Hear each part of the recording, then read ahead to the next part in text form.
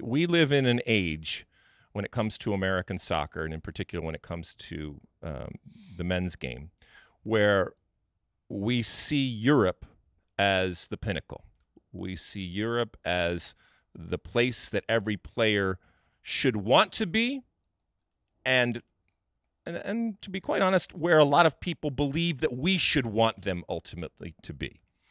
And while there are wonderful opportunities, I've said this before and I think it bears repeating, if your only goal is to either as a player or as a fan of a player or as a fan of the game is to be in Europe, there are flights leaving every hour on the hour, okay?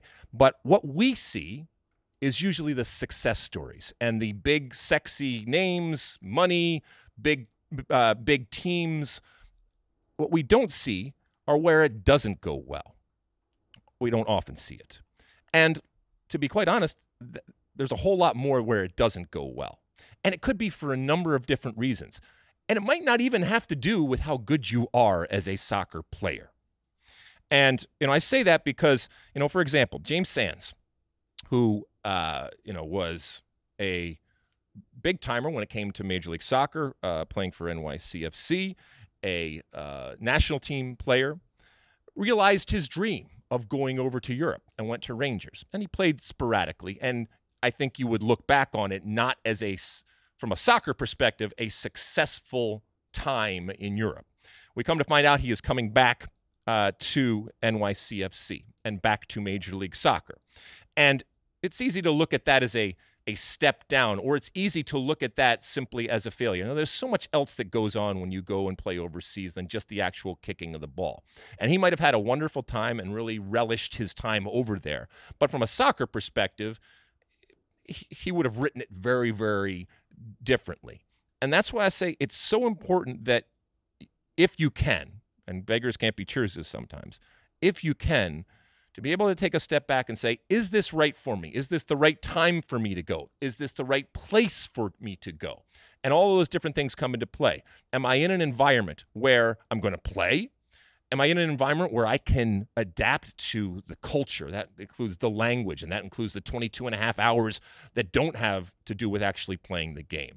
Or am I married? Do I have a significant other? Do I have kids? All that kind of stuff. How are they going to be impacted on the field? And so the grass is not always greener when it comes to just simply going to Europe. And he might have another opportunity later on, and there might be reasons why it didn't go well for him in this venture over there in Europe. But there's plenty of other players. And if and when they come back, they might be coming back to a better environment. They're certainly coming back, to your point, to a better league relative to what it was 5, 10, 20, and let's be honest, 30 years ago, right before it started.